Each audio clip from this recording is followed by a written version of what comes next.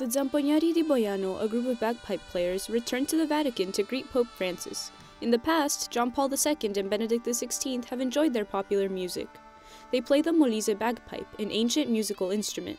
Their melodies are the most frequently heard in Italy every Christmas. This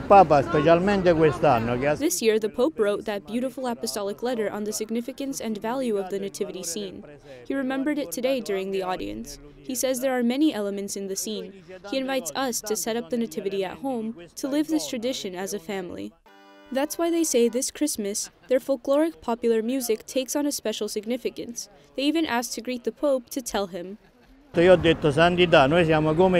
told him, Holiness, we are like the shepherds from the nativity scene. We are in the nativity scene, and with this instrument, with this sweet and ancient melody, we announce the joy of Christmas.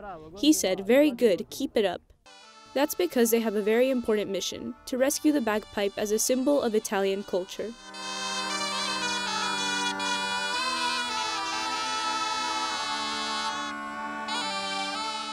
Looking for the perfect Christmas gift? Your search is over! Wish your family and friends a Merry Christmas all the way from Rome with Rome Reports Premium. This app gives you exclusive access to all events, art, and culture inside the Vatican, including sneak peeks into the Pope's life and much more. If you want to be informed this holiday season, this is the perfect gift. Gift someone with Rome Reports Premium and celebrate this holiday season by exploring the Vatican Unseen with exclusive content, new documentaries, and the latest videos.